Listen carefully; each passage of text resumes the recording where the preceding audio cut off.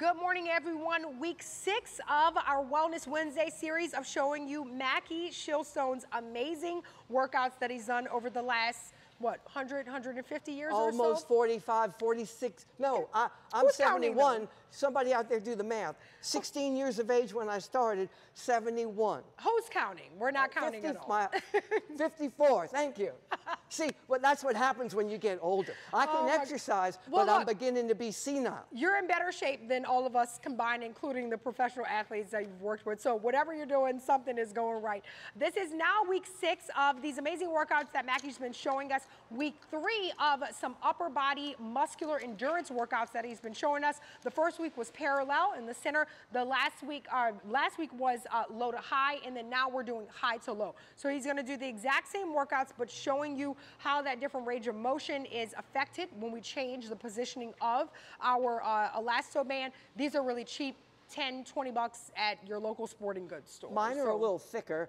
What April talked about, we went parallel, we went to the incline. Now we're going to be on a decline. All right. It changes the angle of attack on the muscular system. It challenges it. Yep. Remember, you have now, at the end of this segment, will have seen the entire 16 exercises.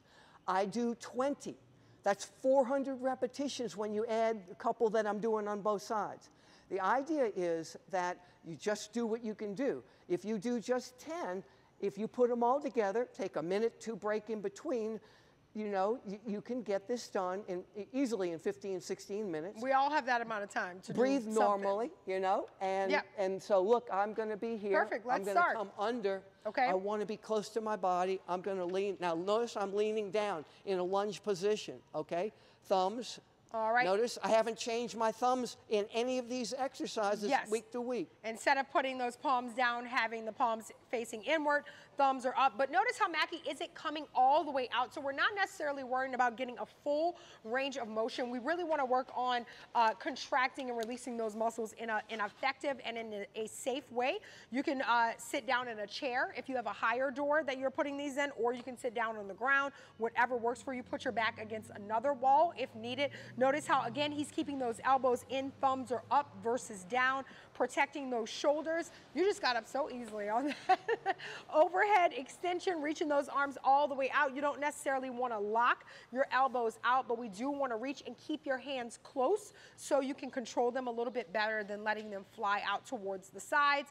And again, he can get a little bit closer or further away if you want to make this a little bit more challenging. Notice also how Mackie's knee is not going over his toe. He's protecting his low and mid and upper body. And then what do we have next?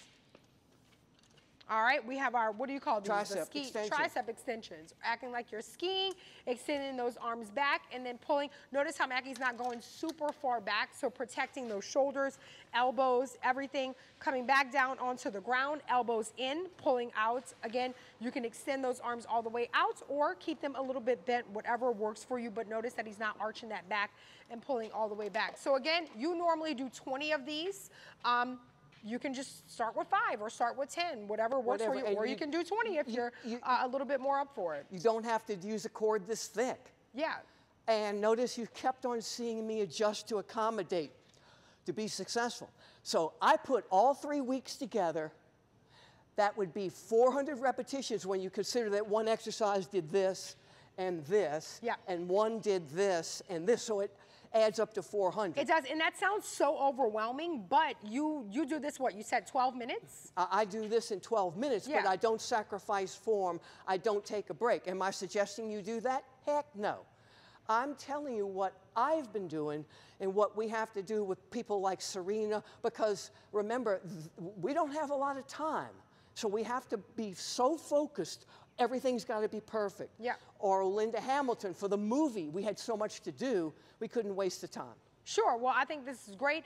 A lot of us are really busy these days, especially with so much going on in the world. So all of us have at least 10 to 15 minutes to spare, even if we don't necessarily do all of these dynamic movements in one session. So thank you guys so much for joining us for another installment of Wellness Wednesday. Visit Maxwell Nutrition and check out all of this amazing information in their products. And of course, visit WWLTV.com and click on the Health tab. Thank you for showing us your secrets.